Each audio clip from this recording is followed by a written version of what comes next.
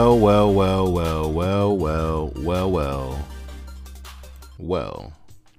ladies and gentlemen, welcome back. What just happened? It is May 5th, Cinco de Mayo, and Blood and Guts, AEW's answer to WarGames. My mouth. I accidentally got some compressed air in my mouth. So, sorry. Blood and Guts. AEW's answer to WarGames, and one of their special episodes that they like to do, which is really, really good. And since they only run 4 pay-per-view events a year, they can build up to a big event in the middle. And we got Blood and Guts. So our card was a nice card, an okay card. But what happened?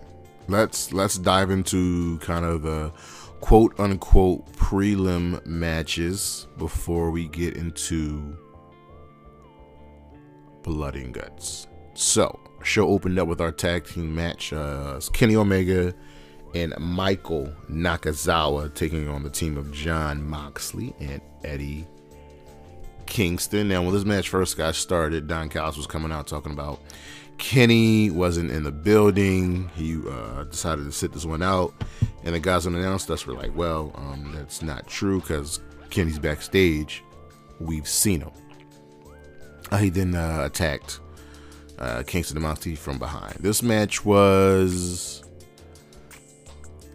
a little bit of a mess, but it got better as the wore on because these are all veterans. Even though Michael Nakazawa was kind of a comedy guy, he is still a quality worker, and they just wouldn't have anyone just team up with Kenny Omega. So it was solid action, some good back and forth, but ultimately it showed how much of a bitch that Kenny is, because after he walked out on Mike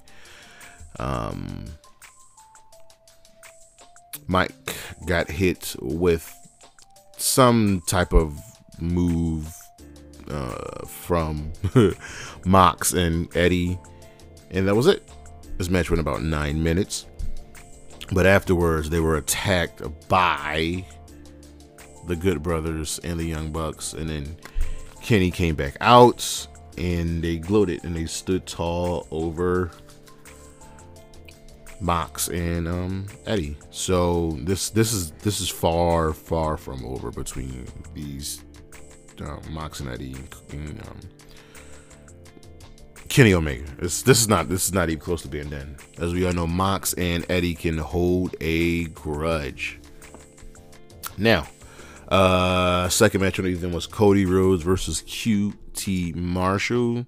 This was the natural conclusion to the Nightmare Factory versus the Nightmare Factory versus the Factory storyline. But guess what? It ain't over. This was solid. Even though he's been, more so used as a teacher, and he's had some big spots, QT Marshall is a very good and very capable worker in the ring. And we know what Cody can do. We know what Cody can bring. These two put on a nice little match. And Cody's got to have a long fucking match. This went 12 minutes. And usually I would complain about Cody's matches going long, but this showed that QT knew what he was doing, and he knows Cody very, very well. I mean, QT hit Cody with the crossroads. Cody kicked out. Cody hit QT with the tombstone. QT kicked out. And QT had all these little tricks up his sleeves, but in the end, Cody hit the crossroads, right? QT kicked out. So Cody decided to finish him off, put him in a figure 4. Cody was bleeding, of course, because Cody always bleeds. And Cody wins. QT taps. And after the match, Anthony Google comes out, punches Cody in the gut, lays Union Jack on top of Cody, and we got to keep it pushing. I like Anthony Ogogo. I need a finisher better than a gut punch. Like, something better than that. Please, please, please, please. Ethan Page and Scorpio Sky were being interviewed, and they were calling out Darby, saying they were coming for that ass. Darby decided to attack both of them. He was doing a good job, but then he ran into that damn numbers game as he hit a high coffin drop on Ethan Page. Scorpio Sky was like running at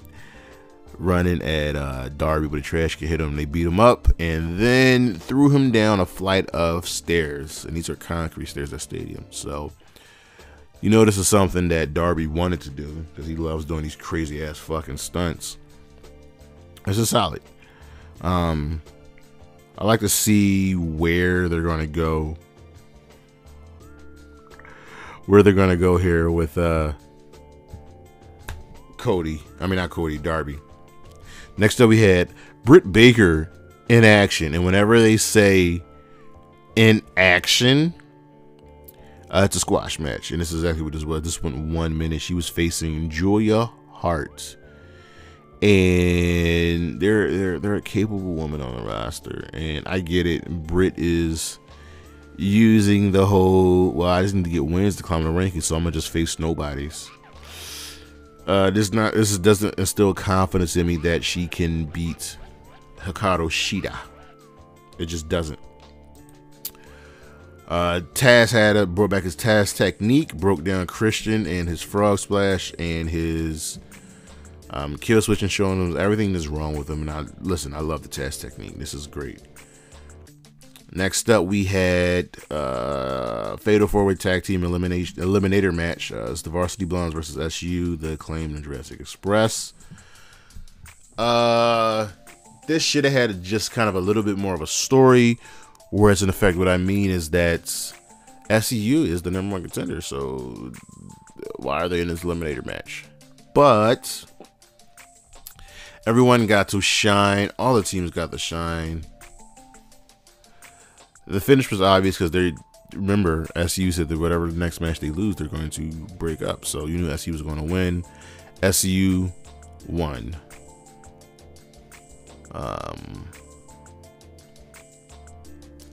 Whatever. This is your standard. Excuse me. Your standard AEW tag match. Tony was interviewing Kenny and wanted to announce that the 1 and 2 guys in the rankings, that would be Pac and Orange Cassidy, would face each other next week, with the winner facing Kenny at Double or Nothing. Kenny was like, okay, I get Pac. Pac's beat me. He's meet me tap. But OC? Why in the hell does he get this opportunity? And Orange Cassidy was out there. Kenny talked down to him, took his glasses. Okay. I think Kenny gonna learn today about disrespecting the OC. And then Miro called out Darby about that. Miro called out Darby Allin and said, I don't care if you're dead or alive, you're gonna show up next week, you can put that title on the line. So next week, TNT title will be on the line. Darby Allin versus Miro. But now, on to blood and guts. So this is the answer to WarGames, and if you don't know what WarGames is, go back and listen to last week's episode of the Hybris Wrestling Podcast, where I talked to you about this with WarGames. That's what you should be doing every Saturday. So this was different. This was back to the old WarGames, where the top was on. The top was on the 2 rings. And it's poetic that Tully Blanchard was there as he participated in the first WarGames match, and poetic that JR and Tony Schiavone were on commentary as they called the first WarGames match. So we got some history here. We got some living legends here. Now, expectations were high for this. Very, very, very high. Did it deliver? Yeah, they did. So, The match starts off with Sammy and Dax, and it's always interesting to see who's going to start the match.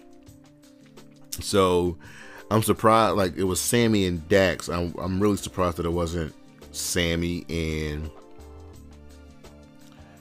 Shawn. You know, keep the rivalries going. But they did a good job. Sammy was just go nonstop, and Dax really never had a chance until Shawn came in. And he had a chair ready. Next thing you know, Catch is bleeding.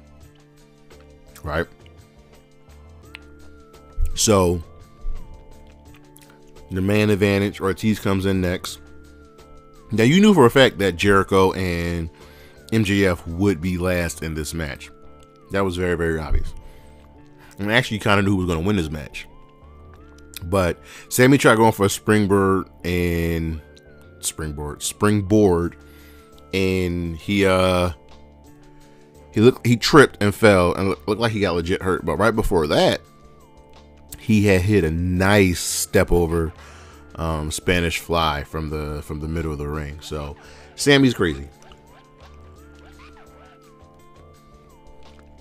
So now we got Ortiz, Sammy, Shawn Spears, Cash, Dax. And then Cash comes in, FTR's in, and it's your standard match. Ortiz comes in. Now we cooking with oil. Brain busters.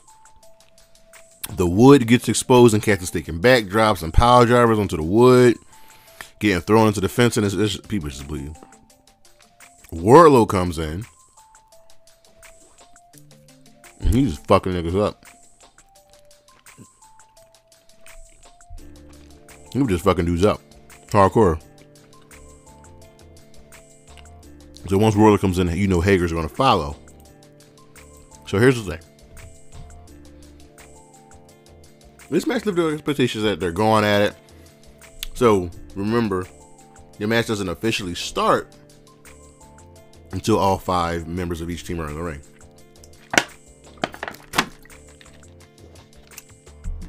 Now we come down to MJF, we come down to Jericho. At this point, everybody's bleeding. The match is going on. Wardlow makes a comeback for his team because the inner circle is just straight dominating. They are dominating. So then what we have here is MJF somehow is able to climb out of the cage, and Jericho follows him to the top, and it's down to these 2 men. Now remember, as I said, this was different. This goes back to the original WarGames. So the only way to win this match is by making a member of the opposing team submit or quit. That's it. No pinfalls. These 2 are fighting on the top. Jericho's got the walls locked in. MJF hits a low blow. Armbar. Jericho's not tapping. MJF is just stomping away. Brings out that ring. Gives him the punch. Takes Jericho, who's bleeding at this point. MJ's got a crimson mask himself, and he throws Jericho off the side of the cage. And he did this right after Sammy surrendered so he wouldn't throw Jericho off. And he did it anyway. MJF is a bad boy. And the Pinnacle wins. The cage was big. The match was brutal. Crowd loved it. This was a really, really big crowd.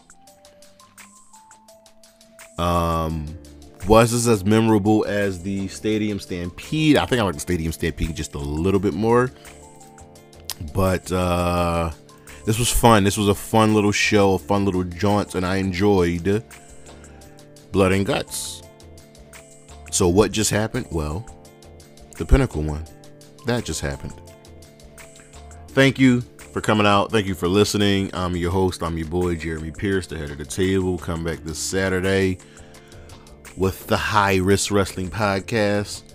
We'll be looking at the Black Wednesday releases from last year. Kind of gonna take a quick look at each person's career and then where they are now. How have they recovered? But I'm your host. I'm your boy, Jeremy Pierce. Thank you. Make love, not war. Peace.